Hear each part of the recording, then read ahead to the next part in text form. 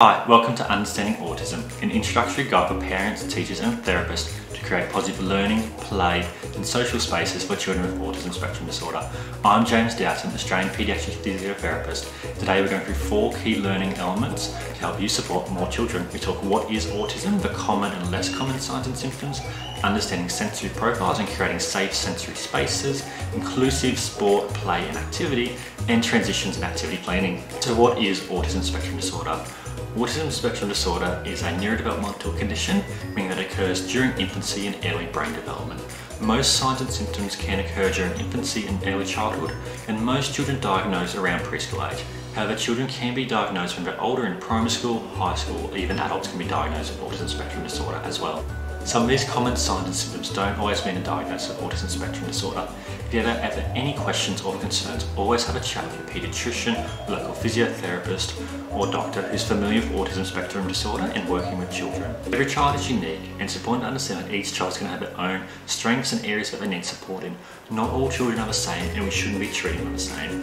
We need to listen and understand who they are and what they need in terms of their development. Some common early signs and symptoms of autism spectrum disorder, particularly for children under 3 years old, include not responding to their own name, lack of eye contact, lack of sharing, sometimes fixation on play or the avoidance of play, difficulty reading emotions, understanding social cues and how to interact with either adults or their peers, as well as having challenges with changes in routine and emotional regulation. Every child and person has their own unique sensory preferences and profile.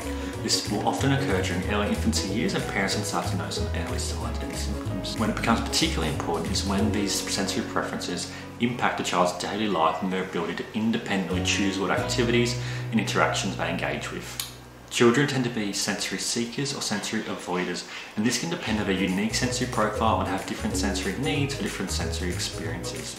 Sensory profiles involve the 5 traditional senses, as well as 2 new senses which are better understood. We have touch, taste, smell, sight, sound, as well as proprioception, which is our body's awareness of where it is in space, and our vestibular system, which responds to our movements. For example, a child may be a sensory avoider of light and loud sound, and so they may seek deep touch or pressure to regulate these feelings their brain is experiencing. Understanding each child's sensory profiles and needs in this way can help us to create more positive learning spaces, where if we know what triggers an intense sensory response, how can we create an environment that can be positive and allow this child to regulate to be able to better engage in learning and play. This can include adjustable lights that can be dimmed, creating sensory spaces where children can have a little bit of a break away from intense noise or sound, giving them movement breaks if their body needs some movement to regulate. So some children have challenges with being still for extended periods of time. For children with autism spectrum disorder, a traffic light system can help them to communicate how they're feeling and experience classroom, play and sport. This includes green, yellow and red experiences. Green refers to being in a good sense of regulation, feeling happy, content.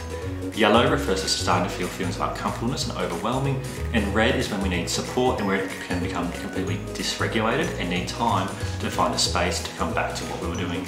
Some children may use a visual prompt to help communicate this, particularly for our children who are non-verbal or have difficulties with their communication. Sometimes it can be a verbal check-in as well, coming in asking how are you feeling? Are we red? Are we yellow? Are we green? And how do we have to either change what we're doing or create a more supportive environment to help regulate our emotions and ourselves. Understanding sensory profiles also helps us guide inclusive play. If children have aversions or significant challenges with certain sensory profiles, then we can set up play that understands what their needs are and how can we adjust things.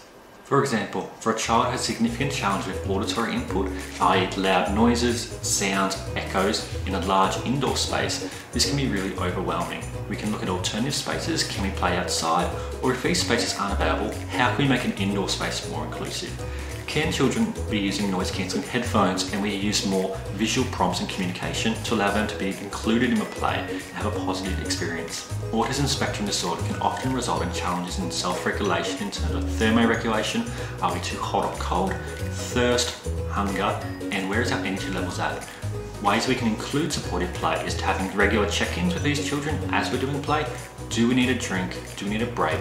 These things that are automatic for some kids aren't automatic for all kids, so we have to have regular check-ins to help support this. For children, when they're learning new play skills, sometimes this can be overwhelming, and if we're having a lot of challenges with not having success at first, children become dysregulated very quickly. That's why it's important to do our traffic light check-ins during play, particularly during these key learning skills. Learning new play and sport skills can be challenging. Often children may not have a heightened sense of where their body's in space, their movement planning and their coordination. It's important to do regular check-in with our traffic light system during play to make sure that children are learning and they're safe, they're comfortable and they have opportunity to practice. If we're becoming dysregulated, we don't want to have a negative play experience. So maybe let's have a check-in, have a little break, come back to the activity. We want all children to be included in active play. It provides numerous social and physical opportunities for development. We just need to make sure that we're making environments that are safe and comfortable, as well as understanding each child's unique needs. We often will have conversation with parents to better understand who their child is and have team meetings so that everyone's on board working towards the same goals. Routine and clear communication about the structure of the day can make a big difference in the lives of children with autism spectrum disorder. This can include visual planning charts, which can be included in the classroom, saying what activities are we doing and when. This can help children who need to prepare more when they have particular challenges with transitions. Transitions can refer to any change, whether that's a change in activity, from reading to drawing, a change in play, a change in location, or a change in social setting. It's important that we prepare children with autism spectrum disorder for managing these transitions, as this can be tricky. What we can work on is building our transition skills. This involves clear, open communication about what is happening, but particularly why things are happening. If we have to go to an appointment, we're going to school, why are we going there? And this can help children better understand what is happening, they can process why, and also it's important to understand and respect any questions they may have and have reciprocal conversation in that we're having active listening, giving children time to process new information. For example, if we're working on a physio session with a child, we'll have a communication board where we'll list the activities that we're going to do on the day and why. And this can help give the children a sense of control and understanding of what is happening, because the world can be overwhelming and there can be huge amounts of input all the time. This can help create structure and organisation in the brain, which can help children with autism spectrum disorder be able to better regulate their emotions, feelings, and engage in future activities. It's important to have conversations about inclusive play and learning.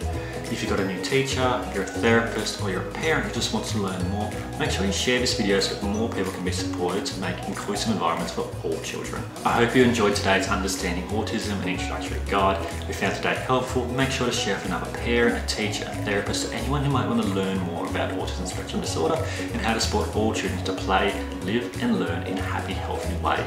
Make sure to subscribe to Adaptive Kids to follow along and learn more. If you have any questions, you can visit our website, adaptivekids.com.au, leave a comment below or send us a personal message. Hope you all have a great day everyone, and I'll see you next time.